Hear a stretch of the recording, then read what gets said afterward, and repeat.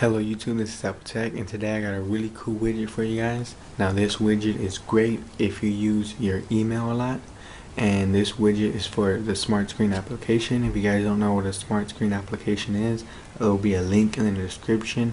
It will take you to a review on what SmartScreen application is. So now let's get onto the widget.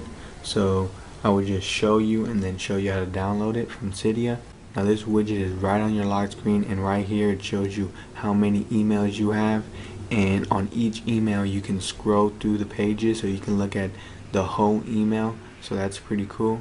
And as you can see right there, it actually shows you the time and the day that the email has been sent to you, so that's pretty cool. And this button right here, when you click on it, it allows you to switch your emails.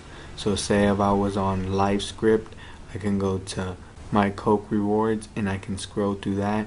So if you're a big email fan, this widget is for you.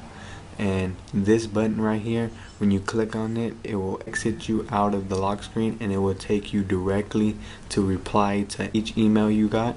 So you can just reply if it's your friend or family or anything. So this widget is very cool if you email a lot. So now I will show you how to download this one and then go over the options in the SmartScreen application. So first you have to go to Cydia. So once you get a Cydia, you want to tap on the manage, go to sources, and you want to add that source right there on the screen, and it will be in the link in the description as well. So once you have that source, you want to go to the search tab right there and you want to type in MediaPhone space mail. Make sure you type in exactly what that says or it won't pop up.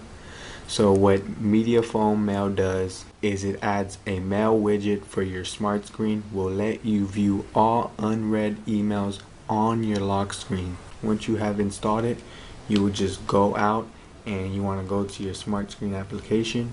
It will be right there in Mail, so you just want to click on it. And as you can see, what the options has is it just allows you to change the font of where it's from, subjects, date, and body. So you just changing the fonts, that's all it really does. So you can just change the fonts, but I leave them as default. So that's the mail widget for your SmartScreen. This is a very useful tweak if you use your mail a lot. So with that being said, make sure you have the source below. Please like the video down there. Leave any of your comments, questions below. Please subscribe up there for more videos. This is Apple Tech. Peace out. Catch you in the next video.